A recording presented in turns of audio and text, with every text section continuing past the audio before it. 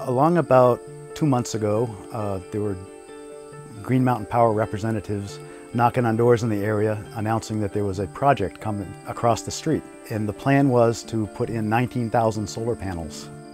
Vermont has set some very ambitious renewable energy goals, 75% by the year 2032 and 90% by 2050. This last year, it was kind of interesting. There's the same people that asked me to support legislation for this renewable energy have told me to, whoa, wait a minute, this isn't really what we wanted. We didn't know we were going to be putting it right beside somebody's house on agricultural residential property.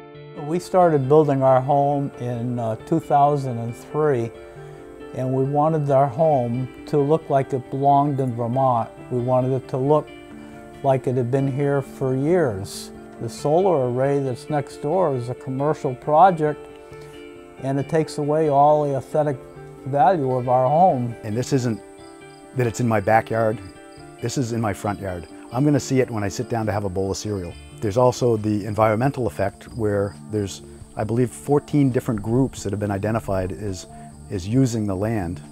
And just by putting this project here, that's going to basically eliminate those uses of the land. What's happening is people are putting up what they call solar farms of 3 to 15 or more acres of solar panels in what used to be a pasture.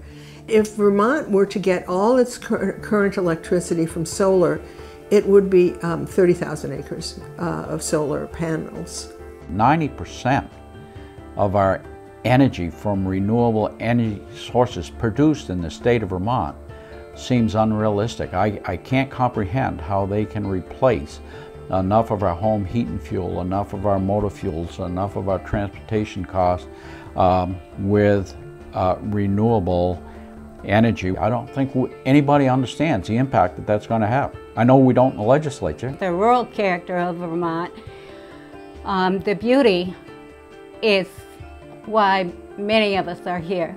And you can't add these solar panels at this rate and hang on to what we had once. If it can be done here on our property right next door, it can be done on anybody else's in the state of Vermont. It doesn't matter where you live. If they want to do it, they can do it.